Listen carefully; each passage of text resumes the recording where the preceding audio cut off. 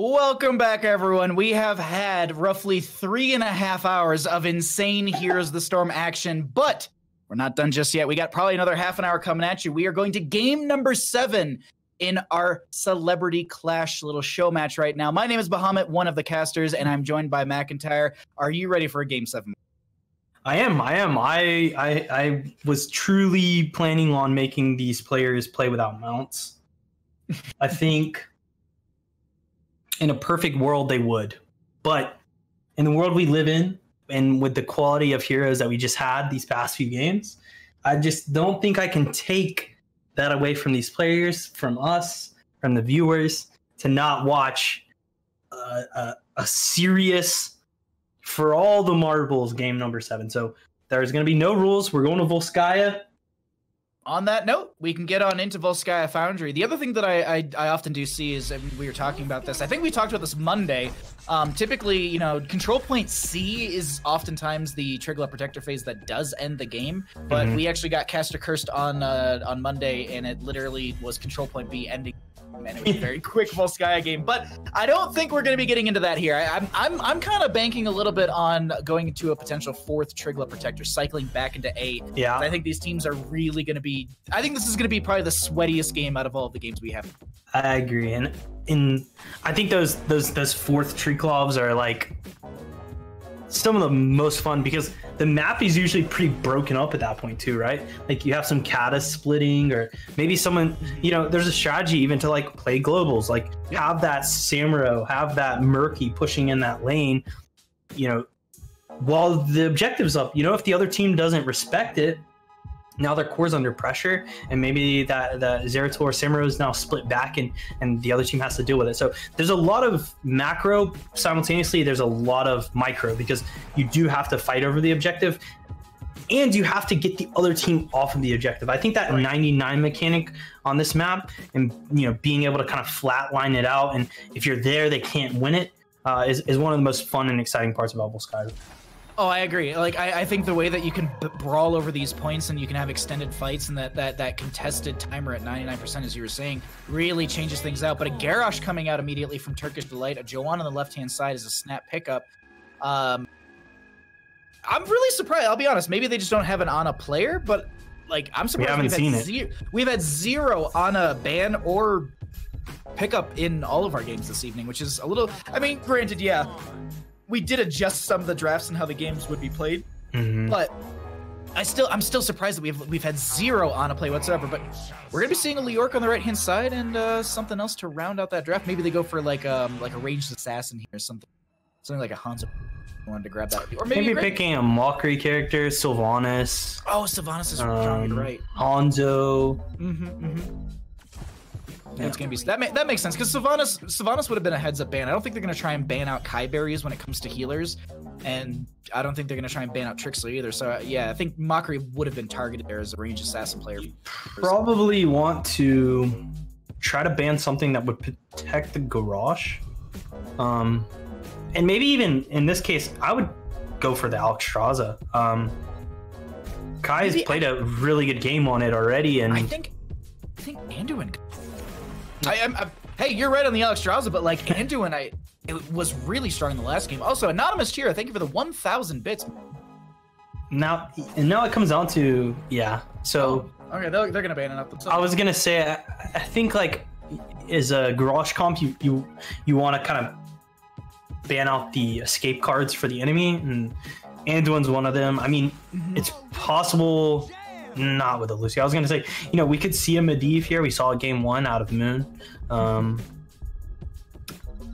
Lucio pick kind of makes me feel like they want to shift as a team. Maybe start taking heavy CDs off of Heroics, and Thrall kind of fits exactly into that, right? We're going to be able to Earthquake, and at 20, we're going to be able to have Earth Shield. Just kind of a clumpy, kind of all in together and all out together. So if Garrosh does throw somebody, then everyone's going to commit to the fight. And we'll probably see on the last pick, if this isn't a Thrall offlane, which it might be. Actually, think the Thrall matchup into Leorc is really strong. We'll see. Maybe we see Moon on the Gray Man or something. But Malfurion and Junk taking They're at the end. I mean, Junkrat's so good on this map, right? Displacement, poke, steal. Zone control, right? The traps, yeah, and he could go trap build even. Okay, Ming. So pretty good actually. I mean, the poke on Ming on this map is really good, and I wouldn't mind seeing something like, you know, Orbit 4 with, even if you're feeling confident enough, Orbit 7. Malfurion's not very good at sustaining poke trades, right? Because he has to Moonfire in order to get those heals. So it'll be interesting to see. I think a lot of, looking at both teams' comps, a lot of this game's going to be won on the ranged assassins. Aullora and Moon are going to have to do a lot of the heavy lifting when it comes to damage and poke.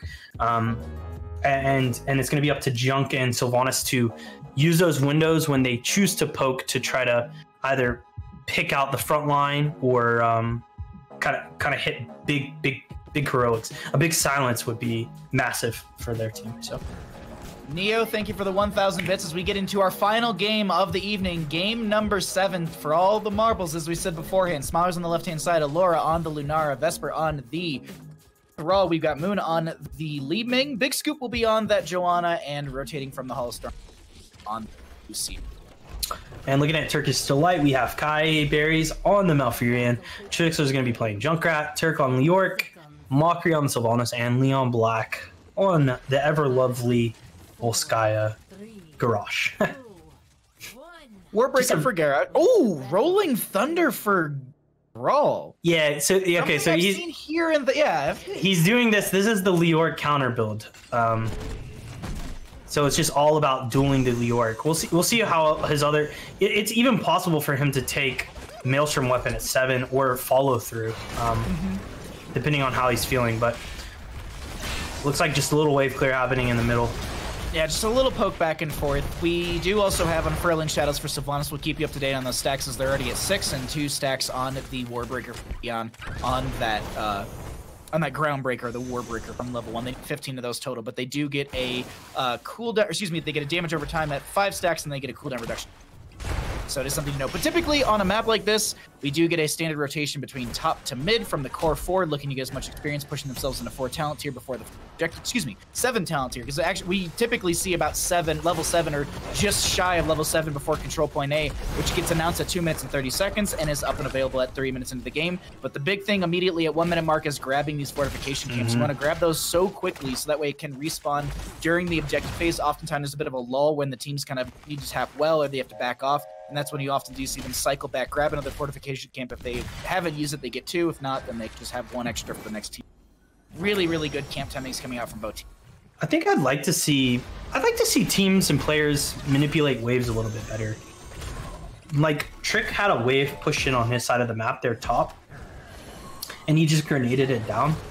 When they went to the bottom to do the turret there, I think he could have gotten an experience lead for his team if he had kept that wave to the right side here, rather than pushing it in. I think that's a mechanic that you don't see as much, but it can be utilized, especially now that the XP globes have been introduced to the game, to really get your team a lead. But Turk's actually looking to duel here, Vesper team. He hasn't taken his level 4 yet. He does end up going Mana Tide at 4. For the CDR here, a nice duel. Again, at level 7, we'll probably see him take one of the 2 auto attack talents, typically, unless he's feeling super unsafe, in which case he'll go, I'm gonna call it Blood for Blood, but I believe that's what it is, actually. Is it actually called that? I thought it was Blood for Blood. I know it's a little blood droplet is the icon. I call it Blood for Blood because it used to be a 16 talent, and then they gave Thrall. It was a 16 that looked like a little dagger with some blood on it, and it used to be like Tyrael had it, Kerrigan had it, Illidan had it. Back when we had yes, like you had battle momentum. Battle momentum was a thing for a lot of That's why I always call things battle momentum, right? Yeah. No, I get it. I mean, do you remember when Scouting Drone was a thing on Malfurion? Oh, Hello? Yes. I love best that, return of Proc right there isn't able to do so, and First Blood going over to the side of Turkish Delight as control point A is up and available, and as we said, 7 talents here, kind of close, about 6.5 on both sides.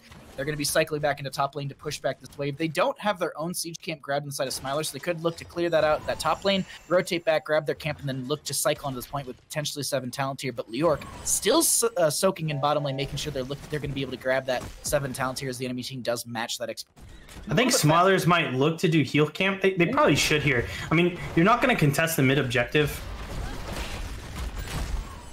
You can push the wave out, but sometimes you see people will start up the heal camp here, right, to kind of force the other team off of that objective to contest, because if they show up with the heal camp up, they can use that as an advantage.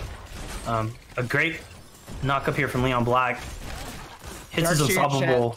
Has us covered with Ancestral Wrath. That's what it was, not Blood for Blood. But yeah, no, I thought, like, I saw the little blood mark, and I was like, yeah, it's Blood for Blood. That makes sense. But that's Mewnfarez is not able to get out of there. No. They're gonna get picked up on that. Li Ming, the Turk, is gonna be getting the Wraith Walk back. Overtime is here and available for the members of Turkish Delight. It seems like that's first Trigger Protector for them. We have to admire there to the game sense and synergy that Turkish Delight is showing off there. You know, the Grosh connecting the Li Ming onto the trap.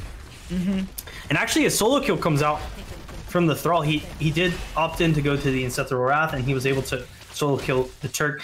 It seems like Leork, while he's very good at dueling, he's not as good as Thrall in the early game without that 13 and 16, right? So we'll look to see if those power spikes help him in that 1v1, but the robot here taking down some walls, doing what it usually does, trying to get a little bit of that experience lead. The big thing with control point 8 Trigger Protectors, you often want to get the mid lane front gate, maybe the towers off of that, rotate to top lane as quickly as possible, open up that front gate, and take out well. Getting rid of that lane sustain in top lane is a big factor for control point B. You might actually see them cycle back and try and force that up in some of their rotations, but right now, Vesper is going to be just pushing out bottom lane. They're going to catch Turk in the rotation. Even though it's 1 to 2 in kills, it is still really close in experience. Yeah. Turk could go down here depending on how aggressive they play. Unfortunately, I don't have a minion wave. Lakefu is down here though. The Turk realizes that they're not going to play into that. And we are coming up onto level 10 here. Both teams' turrets are up. The heal camp is still up. So they're just doing a little tango, a little trade.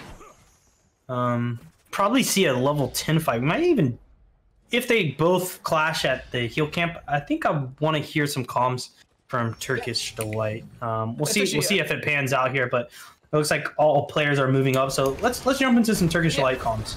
Yep. Liam could die here. He has no mana. Mana. You probably need a back Turk. I don't wanna, but I will. But look at how low he is. Skin down. Fucking pissing me off.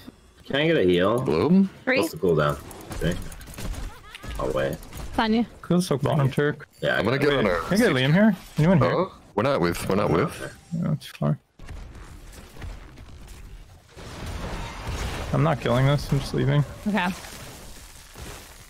don't know how my eating. Mewnfarez just turreted me. He's gonna get a Aullora kill out of this, sure, but he used the turret. Is it really worth it? No. Not.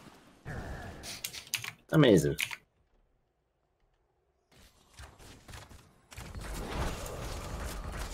Nice turret in chat. But here's the thing.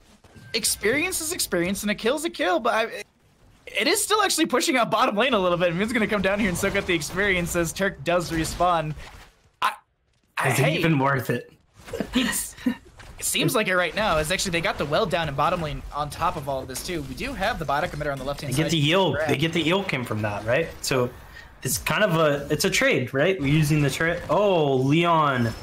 You don't see that often out of him either. He actually misplayed there and was unable to cast his E on to the Li Ming, even though she had already flashed.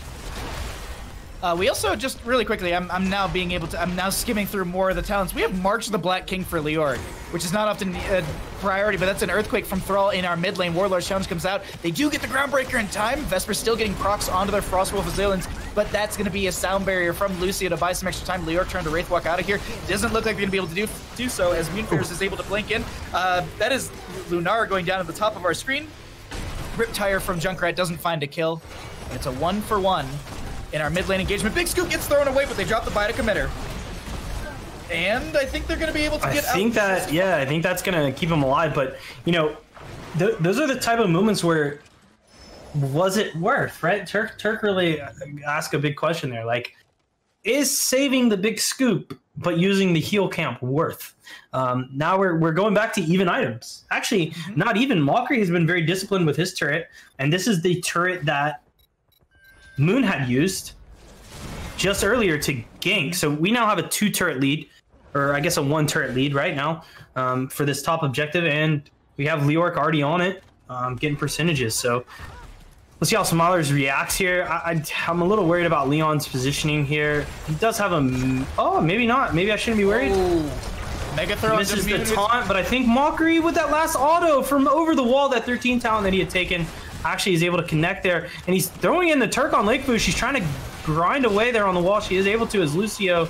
Big scoop getting pressed here by Mochrie.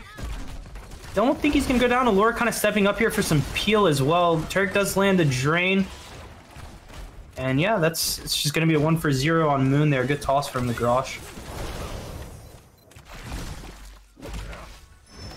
Sorry, I looked over at chat for 1 second and I was just like, I just saw Lunara 13 and then I looked over at who posted. I was like, oh, okay, yeah, that'd be the person who absolutely brings it up. But welcome, Enigmatic. How you doing, bud? They do get that kill. Or excuse me, they do force them back and they're going to be able to grab themselves a Trigger Protector. No, actually, they're going to try and invade. Do you want to try and jump into SMILERS chat really, really quickly? Let's hop over. Pressure the back line here. I'm going in. Mouth. Live mouth. I'm getting low. Come on, Mochrie. Get off the point. Mochrie. Oh, I didn't get my trade-off thing.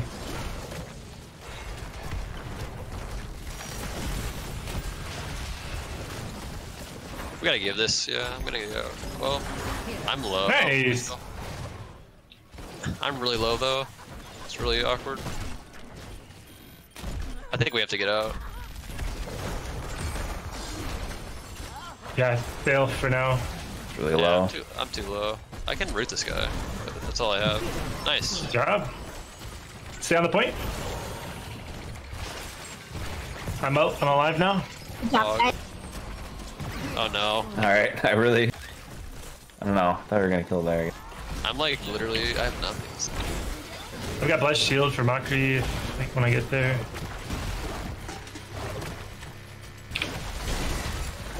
They just made a big mistake by not towering you. Yeah, I agree. Let's get out. Let's get out. Maybe if we get heals. I don't know. We have. I think you stay, but just throw all heals off the creep wave and maybe. Oh, we should say that blow for everybody. Back up. Yeah, I think you guys can kill Leoric. He's got nothing now. I'm looking at Junkrat. They have no healer. Well, am I back lane? Yeah, Mochrie. Nice! Just sniped one of the air. Right here. Alright, we lost to Lunara, but we are at 99%. I'm coming in hot. I'm Lakefu. I'm coming in hot! You're nuts! Give me a reset! Oh my god, he's not gonna die. Nice. Lakefu, that was nuts! Oh my god, so many nuts today. What's going on? We need soak. Let's get mid soak.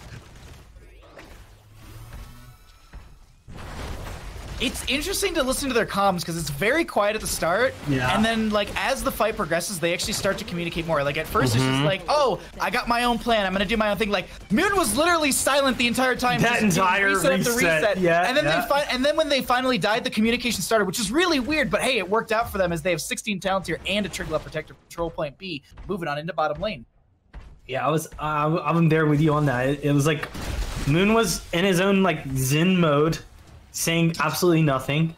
Did you see Aullora get that like the jump the Lucio kill into the fray? Well, also, but literally killing Mochrie with just like those last couple shots following Mochrie or maybe it was Junkrat. I honestly can't remember. It was trick on Junkrat. That's when Lakefu was nuts. Yes. Yes. And then Aullora to be able to get the leaping strike onto Mochrie. Yep. That was the one onto Mochrie. And then just getting the side damage as they get the Banshees. Oh my god, just so well played from the SMILERS right there as they get themselves a bottom lane fort looking for a mid lane. Yeah, I will say too, and they pointed it out as well, that Riptire really should have focused on the Thrall. Yep.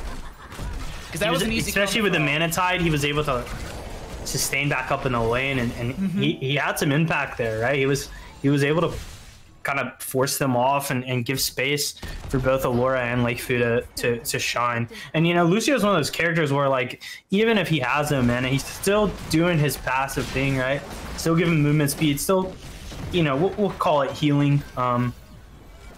But just being there, being able to wall ride, being able to use that new passive to slow, or in this case, I believe stun, right? Maybe nope, didn't take the stun talent, but yeah, just kind of being present, badgering. I think that was a really good, well played fight. Moon coming up, cleaning up as Li Ming does. Like it just, the resets, like you could even hear it in comms. They were just like, please, I need one reset. That's all I need. Please. Yeah, they were about to get in. They managed to pop off there. But either way, second Triglav Protector going over to the side of the Smiler, so it's 1-for-1 on Triglav Protectors to both teams. Control point C, as we noted earlier, often does end the game, but I mean, it's 10 to 8 in kills. Like, we've had some decent back and forth. 20 talent tier should be up for both sides as we get into that control point C, if not very, very close for Turkish Delight. But as I said, we still have like a solid 2 minutes before we're going to even have that being announced or up and available. So rotations coming out, 20 talent tier should be there, and it's probably going to be safe passive play up until that point, unless they really try and make a bush party happen on the side of Smilers. I think this is actually a great time to look for picks. A lot of teams tend to kind of lose focus because they're so excited about the level 20 talent that they, you know, things like, I mean, Aullora is pretty dead there if Leon plays that correctly. But they tend to kind of start to get a little more loose because they're so close. They're like a wave away, right? But it's like the best time to strike. You can get that pick right before they hit 20, and then it just completely bricks that 20 advantage for the other team and gives the other team a chance back in the game. But yeah, you're going to see now, you know, they're going to do their best here on Turkish Delight to just avoid, but they do have a really, unless we lose a keep here, I think they have a really good chance to hold on a Tree Claw. But letting them free push like this, like Mochrie, they need to be here. Like that middle wave, is as much as that soak is important, that needs to be done by Turk, and we need the range damage dealers here. Moon actually looking for an insane outplay there with that level 20 repulsion talent. I like that they're stop pushing this bottom lane. They're not trying to go for a keep whatsoever. They're literally just trying to open up the gate, because if they can get Triglav Protector C and walk it through bottom lane, they can go ahead and open that up. And you said it perfectly. It's prep. It's good lane prep. Also to note, side walls give vision. If you did not know that, they don't give experience, but they do give vision to the enemy team. So if you have opportunities like what you just saw, where they're just waiting for the objective, just sitting around, or they can just take that wall out, it's a very good advantage, because you're just denying, like, little bits of vision of that are massive, massive information gains for the enemy team. Just being heads up about it works out for them very well. But 20 talent here, not too far off on the side of Turkish Delight. You called it right, though. Turkish Delight was looking for a fight pre-20, because they were just like, if we can find a fight, maybe get the experience back in our realm.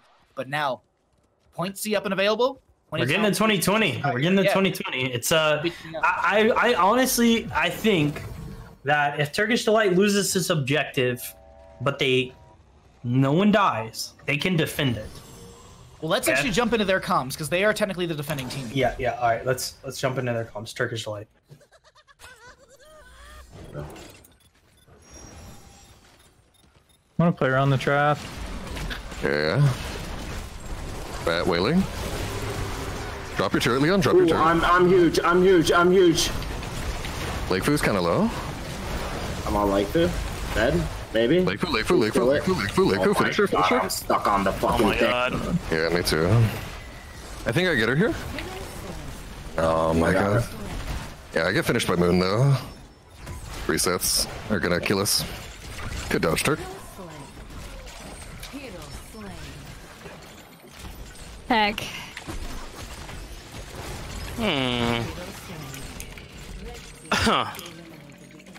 What?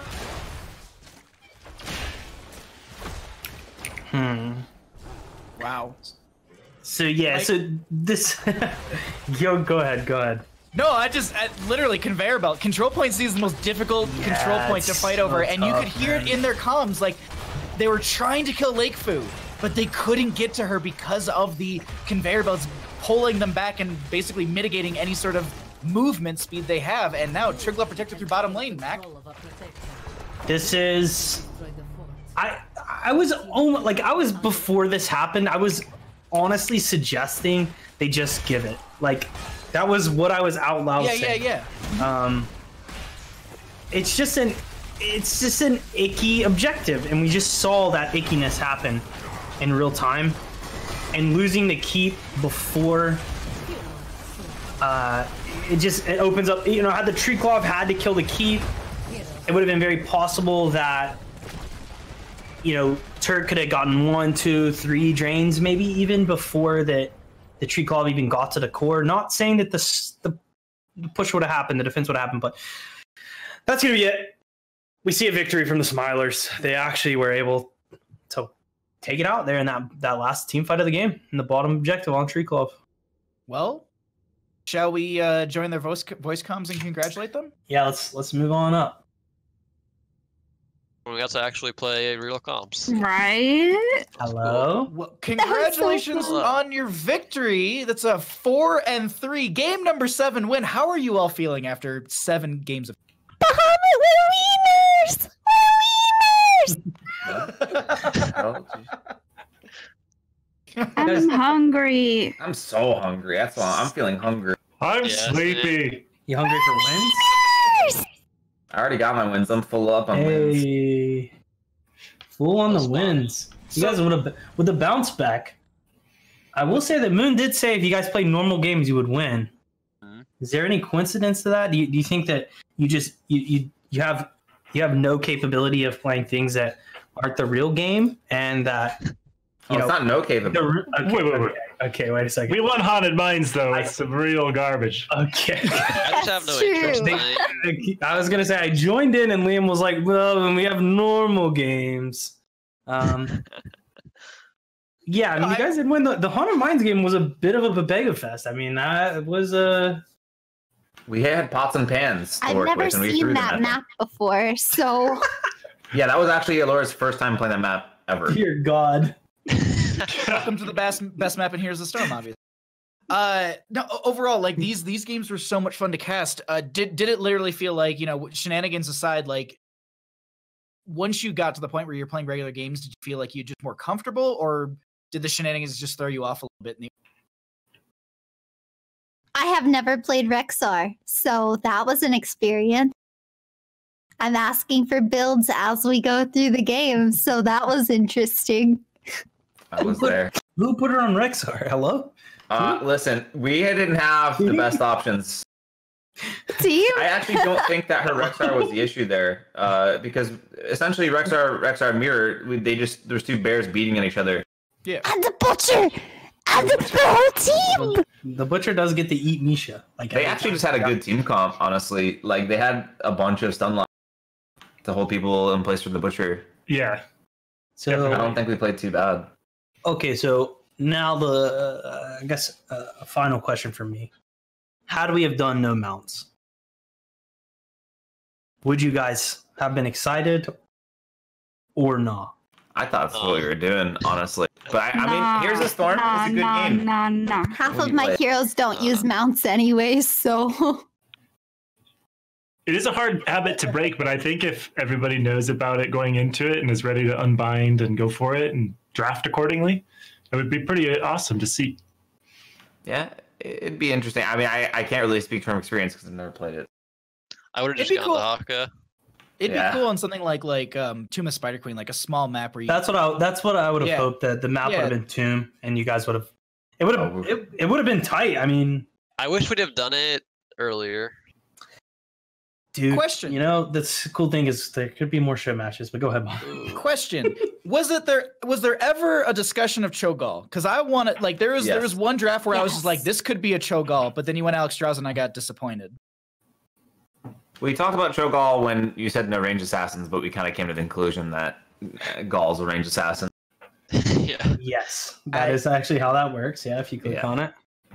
Okay. I'm not sure if that'd be allowed. Okay, I would have been so upset. it was for something else. But either way, no, these were such fun games, and it was actually a blast to cast. Before we let you run out of here, are there any shouts that you'd like to give? We can just kind of go from top to bottom. We'll start with Aullora. I'm gonna give it to production this time. You guys, I cannot believe how much you guys have done. You're nuts. Just, so you know that.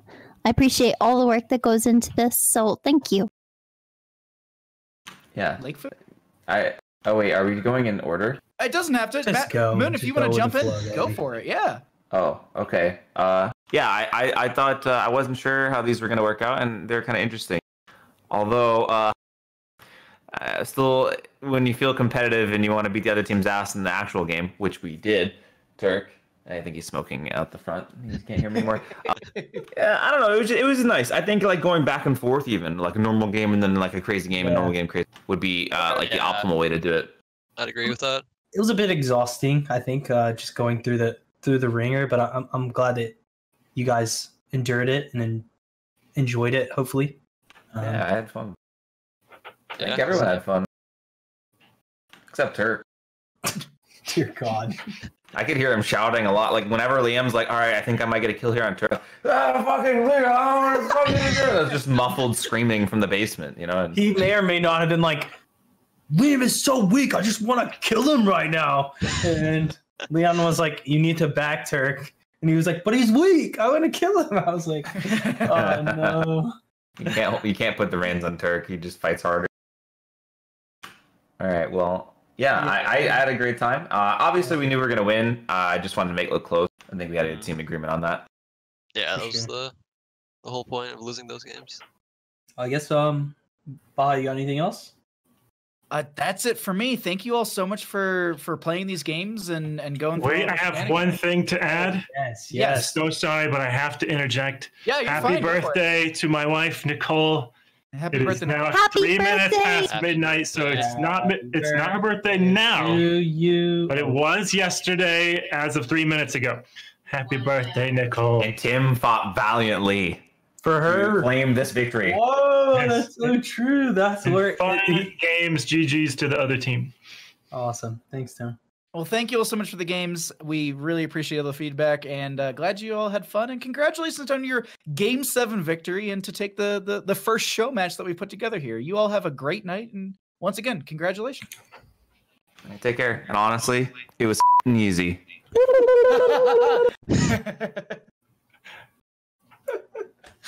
He hit us with the coffee, dude. He hit us with the coffee. I wasn't wasn't have to hit us with the. Honestly though, these games were so much fun, and this was an absolute blast. And just shout out to everyone in chat who's been hanging out, for supporting and donating towards the prize. But we actually raised a significant amount of bits for these players.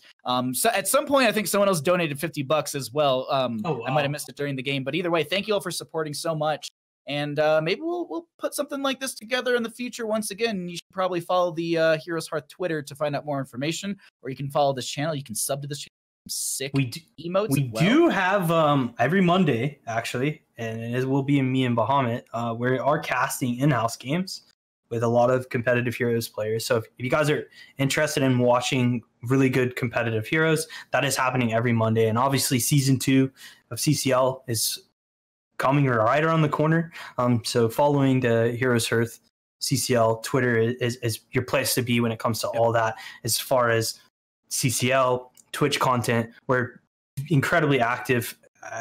I would know because I'm trying to work on it myself, of making our YouTube channel generate as much content for Heroes as possible. So if you guys haven't checked it out in a while, I would really appreciate it if you did, as I think there's a ton of content.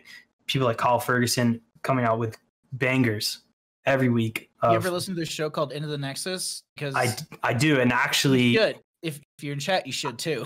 I may or may not be on Into the Nexus tomorrow. So, oh, look at that! It's a really good so- podcast. Check it out. I believe it starts at noon PDT, 3 o'clock EDT. Typically, is what they start at. They might have a different tomorrow. schedule. Yep, that is exactly when that'll start. But Also, really quickly, just want to shout out, there is someone in the background who does a lot of work that typically you don't hear their voice. Jules runs everything. They make our faces look pretty. They do all of the scene transitions. Like we just show up and cast the game. So shout out to Jules, who's doing everything in the background, literally like, hey, you should jump into team comms, like reminding us to do stuff. So there's production in the background that does a lot of work and keeps us on point. So shout out to them. But that will be wrapping it up for us. You can find me Twitch, Twitter, YouTube, everywhere, Bahamut Gaming. I'll be back on my channel tomorrow night at around 4 o'clock PDT for some Heroes of Storm action. As I noted on Monday, working towards that partners. If you want to come by and lurk, hang out, and help us towards that, that'll be much appreciated. Mac, where can people find you? You can find me on McIntyre on Twitch and McIntyre Hotch on Twitter. Again, or HeroesHearth CCL. Any of that stuff. That's me, baby. But yeah, thanks for coming out tonight, Bahamut. And again, Jules, shout out to you, killing it. And HeroesHearth as well. Amazing. Has just always been there for the Heroes community, and I appreciate them for having us. So until then, see you on the Nexus. Have a great night. See you on Monday.